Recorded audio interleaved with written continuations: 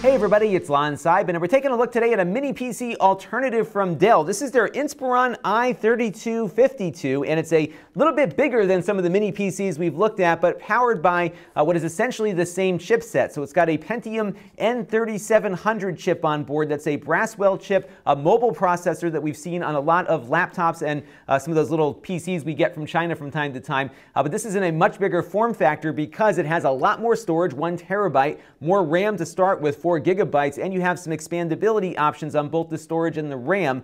So that's why you've got a slightly bigger case here. And of course, you have an optical drive here, a DVD burner that comes with it as well. So if you have been looking for something that can store all your photos and take CDs and DVDs, this one might be worth considering over a cheaper mini PC because it has the storage and it has the optical drive too. Now, I should mention in the interest of full disclosure that this came in through the Amazon Vine program free of charge. However, I've had no direct communication with Dell or Amazon. Nobody is paying for this review. No one is reviewing this video before it is posted, and that means all the opinions you're about to hear are my own. So let's get into how all of this works, and we'll dissect it a bit as well. So you've got the Pentium N3700 in here, 4 gigabytes of RAM, a 1 terabyte spinning hard drive, and that DVD burner. $350 as configured. There's also 2.4 gigahertz wireless N, no wireless AC on this particular model. There's a i3 version of this available for an extra $50 or so. It's $389, so $40 more. That one might be worth taking a look at just to get a little bit more performance out of it, because this will, as you'll see in a few minutes, perform about where some of those cheap PCs perform,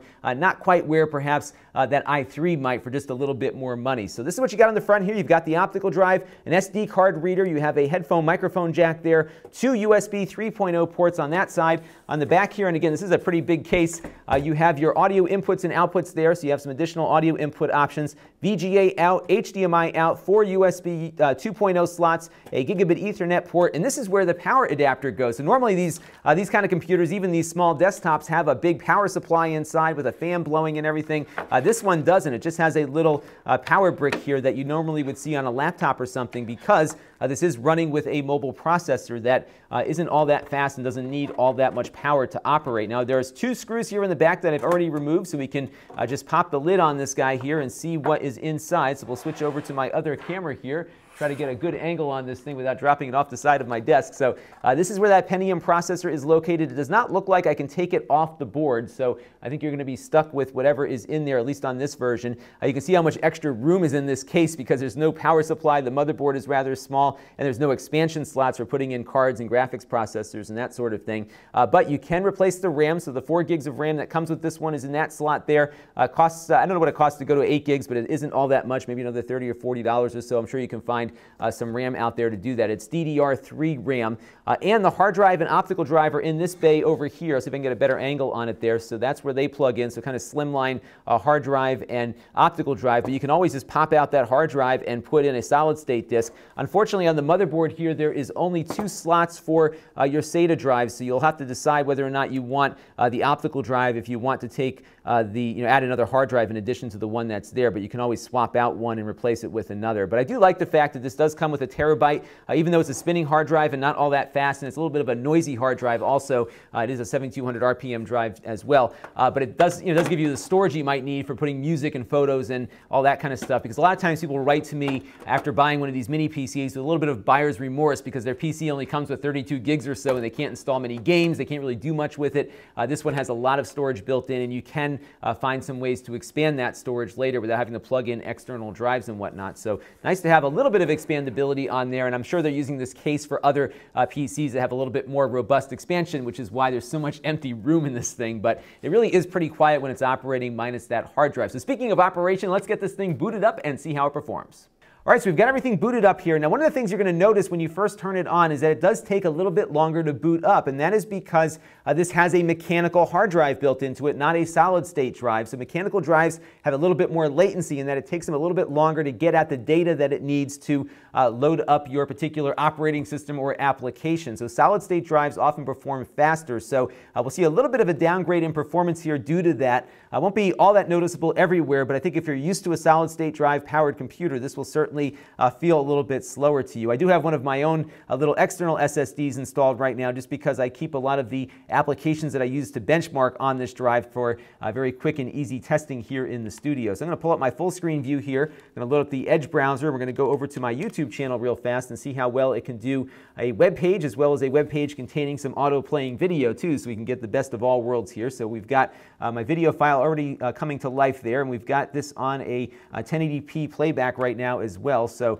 decent performance, in part with what I've seen for other computers powered by the same processor, so not too bad there. I'll go into a full screen mode here so you can just see if it's able to keep up with that. I haven't noticed any drop frames in my testing on the 1080p video either over the web, so I think for Netflix and YouTube and all the things that people like to do, watching videos on their computer, it should do pretty well at that. I'm also going to look at a 4K video file on my YouTube channel as well. Now, this is not hooked up to a 4K monitor right now, but this will give you an idea as to how well it can play back 4K content, because what it has to do is essentially downconvert this video to the screen size that we're currently operating at. And this is something that a lot of these mini PCs are actually able to do pretty well these days, at least in the Edge browser, not so much on Google Chrome due to the lack of some optimizations that they haven't put into place yet. So right now we're just kind of dealing with the Wi-Fi on here. This is a wireless N connection, and maybe YouTube's a little bogged down at the moment, but when things have been playing back in prior testing, it's been working pretty well. I'm not seeing any drop frames as we're playing back here either, so you get a few drop frames at the outset, and then